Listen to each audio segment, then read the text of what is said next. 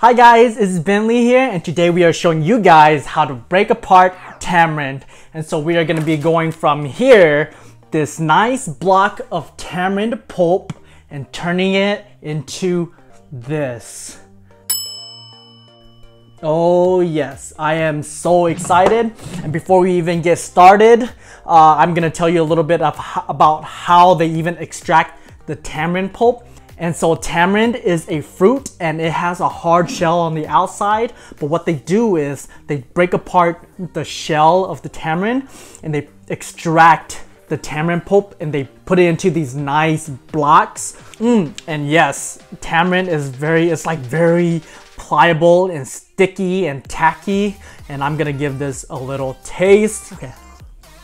Oh, I can literally ooh. It's so sour, it's so tart. I could literally eat this all day. But of course we gotta save it for the video. But before we even start, please give this video a thumbs up and subscribe to our BentLeey YouTube channel if you haven't already. But before I finish eating all this, let's get started on the video. Let's go. Alright guys, so we're starting off with a block of seedless tamarind. Even if there are seeds, the process doesn't change. You're going to need lukewarm water to break down your tamarind, and I have this fancy electric water heater to bring it to a perfect 104 degrees. But if you don't have this contraption, it is perfectly okay. Just use warm water.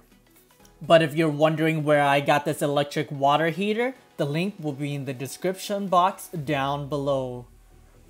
Alright, and now that my lukewarm water is at the perfect temperature, I'm going to set it off to the side. For this, I'll be using 1/4 of the tamarind. If you're using a knife, please make sure it's sharp, because although it's seedless, tamarind blocks still have lots of tough fibers to cut through. So please make sure to sharpen your knife before using this. I don't want you guys to get hurt. So we're going to use 1/4 of the tamarind block, and for the rest we are going to wrap them back up, put them in a Ziploc bag, and tuck them away until we need to use them again. In a clean bowl, we're going to place our tamarind block and pour over our lukewarm water. So we're going to let the tamarind sit in this water for 10 to 15 minutes or until it is soft enough to break apart. Using your hands, separate the tamarind pulp from the fibers and the seeds as best you can. If you're a little bit of a neat freak, you can use a spatula for this, but you're going to be the one doing the dishes. And I don't want to do any more dishes than I have to. And plus, it's pretty fun and it feels kind of nice breaking the tamarind up with your hands. Now squeeze as much of the liquid out from the fibers and the seeds as best you can, and then instead of discarding it, just throw it in this small bowl, because later we will be using it for something else. And it's okay if you don't get every single fiber and seed, just move on to the next step.